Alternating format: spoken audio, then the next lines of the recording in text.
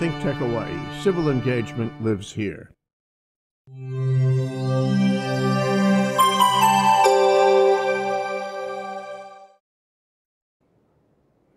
Aloha, I'm your host, David Tasaka, and delighted you are joining us today for this Out and About show, where we explore a variety of topics, organizations, events, and the people who fuel them in our city, state, country, and world.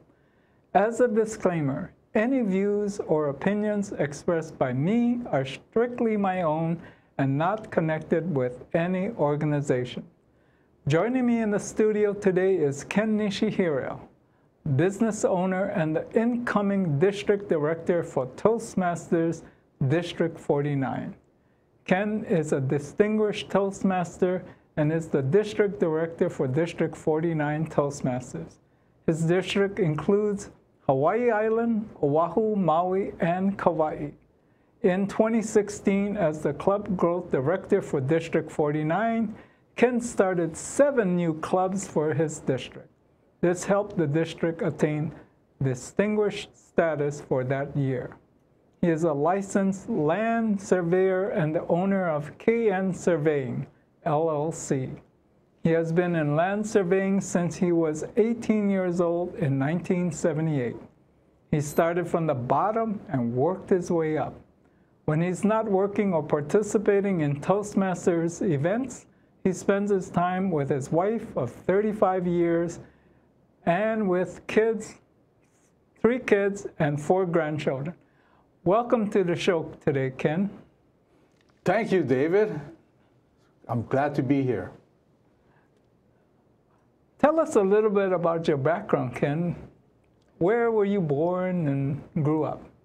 I was born and raised in Kalihi. Oh. I grew up in Kalihi. I went to Farrington, and right after high school, I started working as a land surveyor. Wow. How did that happen? Was your father a surveyor, or uncle, or friend? No, actually, it was I got that job from an employment counselor. Oh, wow. I was going to be a baker, actually. Oh, big difference. Yeah. But the employment counselor said it'd be better if I do land surveying. Wow. That was a big catalyst for who you are today. It taught me a lot of things about life. Yeah. And about hard work, too. Good, good, good. Where did you first work when you became a surveyor? Well, the first company I worked for is RM Towel Corporation. Oh, I know about them. Yeah. Then after that, I went to Engineer Service Hawaii. Oh. Then I worked for the state. DOT, we laid out the H3 freeway. Wow. And then went to the city and county of Honolulu. There I became a licensed land surveyor. What is a licensed land surveyor? What does that mean? Well, that means it's a profession. And it means you're licensed to practice surveying in the state of Hawaii. And so it's up there with engineers and architects. Wow. Yeah, the test is really hard. So you have to go through qualifications and testing to get that designation. Right. You have to be qualified. You have to have, I think at my time was 2 licensed land surveyors would have to write a recommend you. Wow. And, for your character and. So you had to jump through big hoops or small hoops to get to where you are today. It was a big jump. Wow. Congratulations. Thank you. Tell us a little bit about how you got involved with Toastmasters. Oh, back in 2010, while working at the city, one of my coworkers had an open house, so she invited me to one of the club meetings. Oh. And I went to the club meeting, and I thought at first I didn't think I could do it, because I had to speak in front of people. But I knew that it would be better for me if I learned and overcome my fear. So I thought about it hard, and I took the big jump. I joined Toastmasters. Wow. And from then on, it transformed my life, actually. What's one thing do you think it helped you with? It helped me with my confidence and my self-esteem. So once I got that, and once I knew that I had more confidence, I went, bonkers on Toastmasters. I just went to every meeting. I made a lot of speeches. So, worked my way up, and I started to serve the district as a district leader. And that made me grow more because, I grew as a leader from serving as a leader. It's like a laboratory where you can learn by your mistakes and, or your trial and error. You try something, it doesn't work as well, and you try something else and it works better. So then I learned how to work with people. And it actually helped me in my job at the city because I became a supervisor. Oh.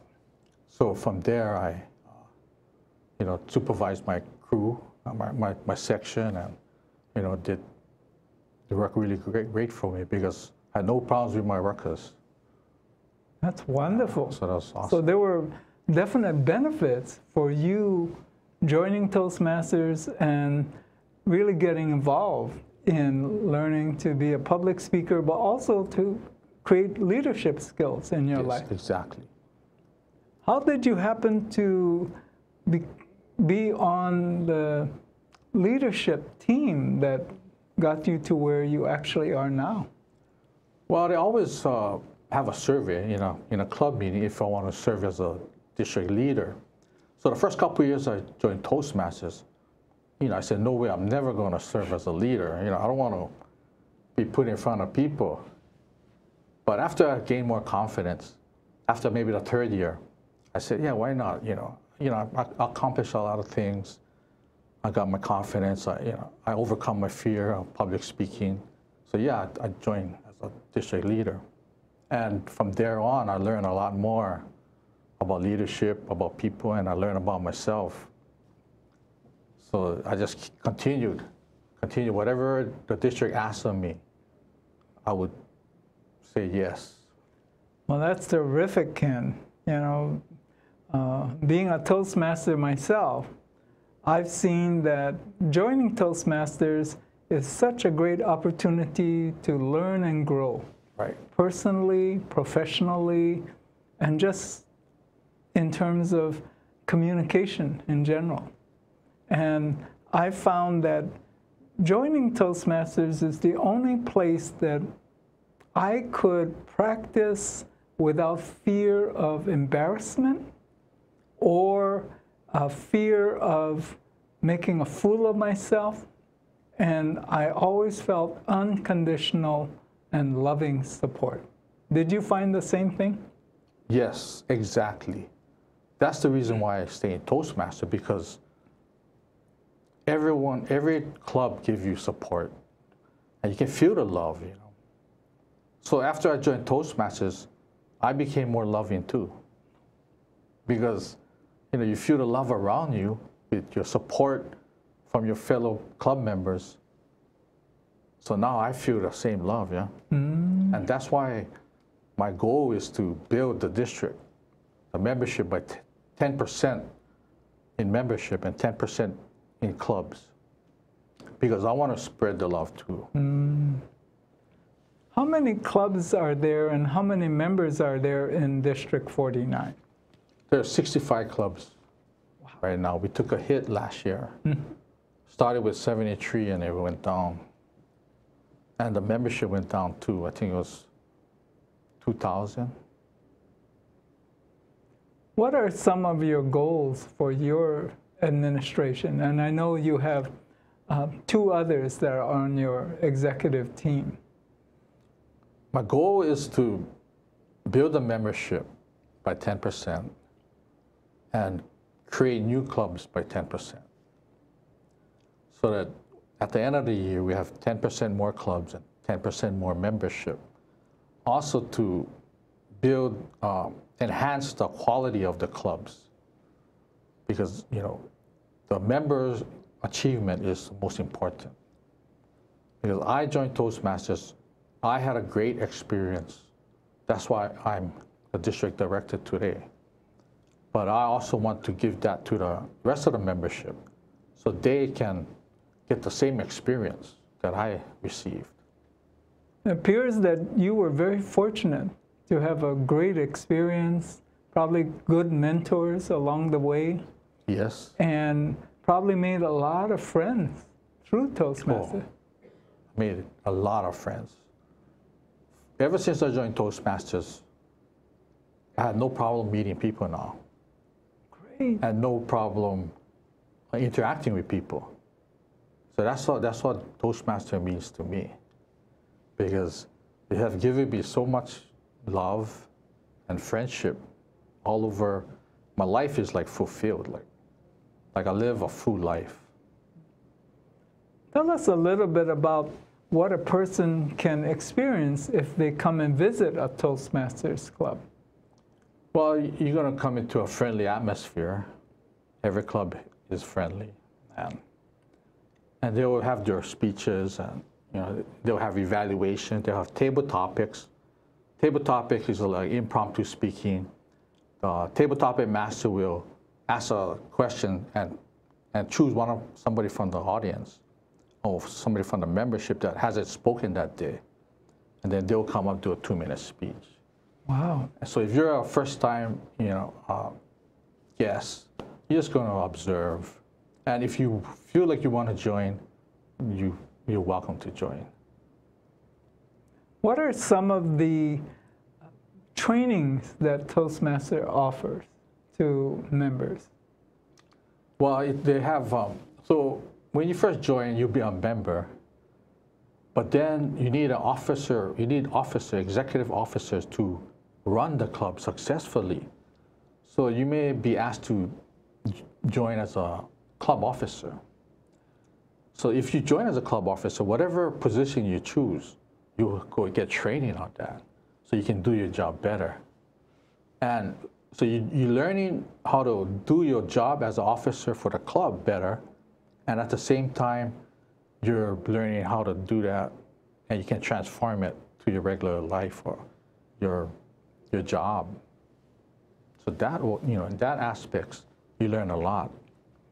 I've seen that there's some significant changes to Toastmasters in this past year, and it's because they've changed the way that education is done with a new system called Pathways. Right. Would you share a little bit about Pathways and perhaps why they went on this route? Yeah, Pathways is a new educational system. I think they went to that route because it's more geared to the individual, So you take an assessment test to see what are your more likely your strengths are, and more likely what your personality is, and then they give you a choice, about 3 choices. You have 8 different paths, but they give you about 3 choices, and you can pick one. And when you pick that choice, you're going to go to that path, and then you start off at level 1 doing your icebreaker, and then you get evaluated. You do another speech, and then you do research, and then you pass level 1. And level 2, 3, and 4, and 5, you get 5 levels. Wow. Yeah, it's pretty, because in the old days, a couple years ago, they had a manual. So you go through the manual, do your speeches. So it's kind of a really different time for Toastmasters. It's changing times, and so I guess some of the members will have a hard time changing, especially the old timers that are used to the old way, because the old way was good. It built leaders and communicators, but this is the new way, and we just gotta embrace the new way. Well, Ken, I'm just impressed. Being a Toastmaster myself, I know the Pathways is the path of the future. And I truly acknowledge you. And we're going to be taking a short break. I'm David Tasaka. This is Out and About on the ThinkTech live streaming network. We're here today with Kenn Nishihira, Business Director for, incoming District Director for Toastmasters District 49. We'll be back in a minute, so stay tuned for more of the story. Hello everyone, I'm DeSoto Brown, the co-host of Human Humane Architecture, which is seen on ThinkTech Hawaii every other Tuesday at 4 p.m. And with the show's host, Martin Despang, we discuss architecture here in the Hawaiian Islands and how it not only affects the way we live, but other aspects of our life, not only here in Hawaii, but internationally as well. So join us for Human Humane Architecture every other Tuesday at 4 p.m. on ThinkTech Hawaii. Hey, aloha, Stan Energy Man here on ThinkTech Hawaii, where community matters. This is the place to come to think about all things energy. We talk about energy for the grid, energy for vehicles, energy in transportation, energy in maritime, energy in aviation. We have all kinds of things on our show, but we always focus on hydrogen here in Hawaii because it's my favorite thing. That's what I like to do. But we talk about things that make a difference here in Hawaii, things that should be a big changer for Hawaii. And we hope that you'll join us every Friday at noon on Stan the Energy Man and take a look with us at new technologies and new thoughts on how we can get clean and green in Hawaii. Aloha. We're back. We're live. I'm David Tasaka, and this is Out and About on the ThinkTech live streaming network series, talking with Kenn Nishihira, business owner and district director for Toastmasters District 49. Kenn, a lot of changes for Toastmasters. I heard this is the first change, Pathways is the first change from almost the time that they started. And I've seen the challenges, but I can also see the benefits because they're planning for the present and for the future.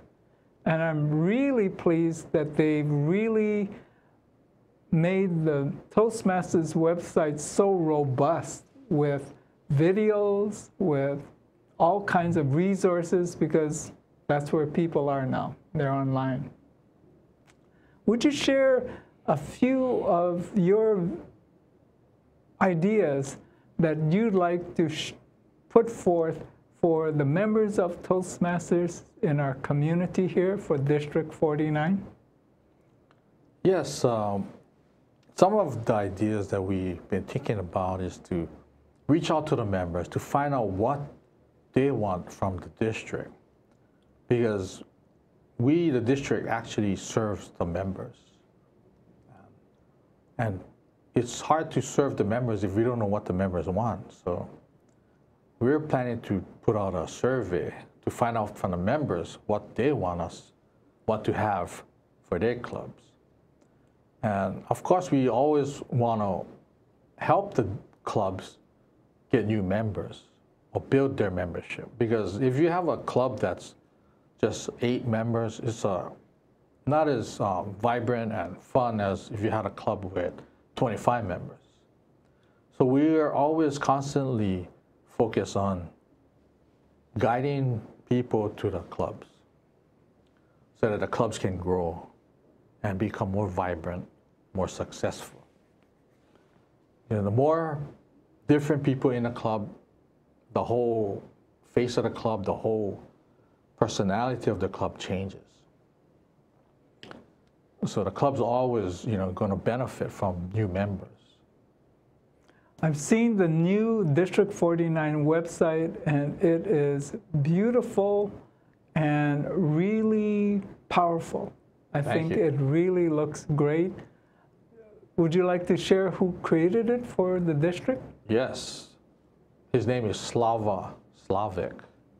He's a Toastmaster, and he is such a great person.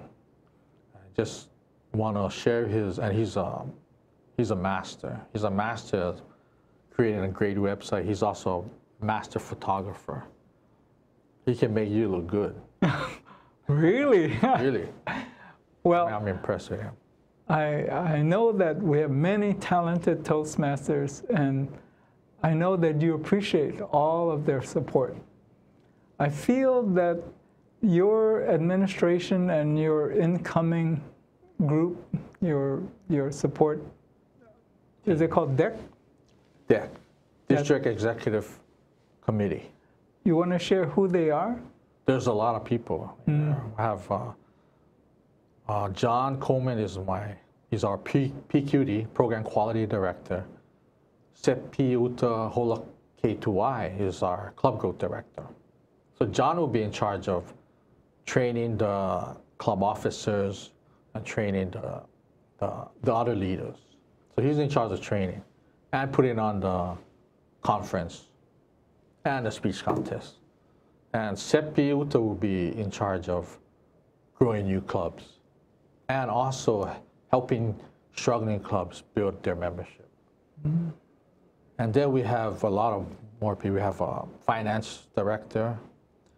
We have her name is Wendy Lee Atkins.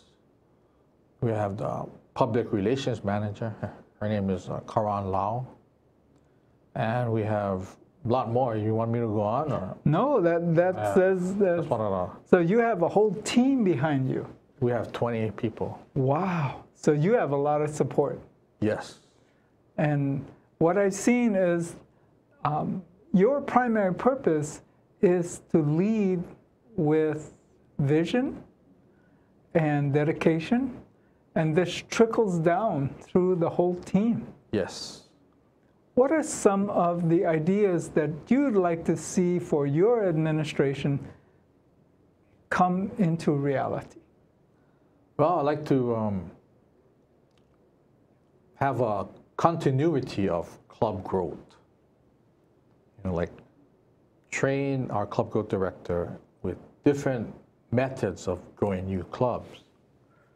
And we don't want to waste people's time too at the same time. We want to grow new clubs, but we don't want to make our volunteers work too hard. So we try to narrow it down and stream it down so that we can just get to the point, get to the main market. Yeah. And that's one of the things we're working on with CEPI. We're going to go to the convention, the international convention, next week in Chicago. There she's going to get more training as a club growth. I'm going to get training as a district director, and John will have training as a program quality director. So we want to build new clubs and a membership and just guide everyone and have everyone focus on the same thing. You know, the whole team. We have area directors that visit the clubs. You know, they're going to go there to us, not only help the clubs, but they're going to help the clubs. But from the first contact with the clubs, they're going to make sure that everything is working so that the public can get to the clubs. You know, like make sure that the email addresses are working, the phone numbers are the phone numbers of the right people in the club. And if not, we'll have them change that. Just a little tweak, they can get maybe another couple more members. Well, I'm very excited for the changes, Ken, because I know that with your vision of making the district the members' district, where everybody has a voice, everybody has a say, everybody's welcome, and everybody feels like they're a part of a family that are coming together to help each other become the best that they can be through many different paths. And public speaking is one of them. I envision your administration to be evolutionary of sorts, meaning that your ideas really have a resonating vibration for me. Thank you. I feel very excited that our direction is on the right track, and a very powerful track, because it is something that I feel the members really desire and deserve. And I think the team you have on board now are just tremendous supporters and leaders in their own way. And you are very fortunate to have a team of this high caliber. Do you think that you would like to share any ideas, new ideas, or some of your vision that you'd like to see accomplished for District 49 during your reign as the district director? Well, I want this to continue, the leadership to, like, say this year we grow so many clubs we have, and we have maybe other potential clubs in the pipeline. We want to pass that on to the next club growth director. We want to improve our quality of training for the officers. It's very important that the clubs serve the members so that the members can have the best experience that they can possibly have. Because, with the members having a great experience, who knows, we might have a better leader, a stronger leader next time. Because when I first joined, I wasn't a leader, and I wasn't a great communicator. But after joining and becoming a leader, that was a great opportunity for me. So this is what I wish for the membership, so that they can get a great experience and they can continue, because there's a lot of people that join Toastmasters, and if their experience is not that great for them, they may leave Toastmasters and miss the opportunity. What is the District 49 website address? District49.org. Org. Okay, so people can go there and find the clubs and information and Yes. look for additional information. Right. Yeah. You can go there. You can find a club. You can look for your area director. You can see our email addresses, contact whoever you need to contact. Well, I've been so pleased to have you as a guest, Ken. Thank you. It's really been a pleasure having you on. I feel a vibration with you. Oh. The classic thing of one of the politicians of the past, but was quiet but effective. And I would apply that to you, except that you're not only effective, you're really not that quiet. And I really feel that Toastmasters, with your administration, will really fulfill the needs and the desires of the members who you all serve. And you said it right at the beginning. It is their district, and you want to make sure that they are heard, that they are served. And I know that if they have any concerns, they can get answers for their concerns. Yes. And I think that that's very important for any organization. As we look forward to your administration really lifting off and taking off, I truly am looking forward to a great year with you as the leader. And as I said to you before, I'm here to support you because I believe in you, Ken. Thank you. You're the guy. Thank you. So we've been talking to Kenn Nishihira, and we're out of time. I'm David Tasaka. This is Out and About on the ThinkTech live streaming network. We've been talking with Kenn Nishihira, business owner and district director for District 49. Thanks for tuning in, and we welcome your feedback. Thanks to our broadcast engineer, Ian Davidson, our technical producer, Ray Sangalang, our floor manager, Robert McLean, and to Jay Fidel, our executive producer, who puts it all together. I'll see you every other Monday at 3 p.m. for more Out and About on the ThinkTech. Aloha, everyone.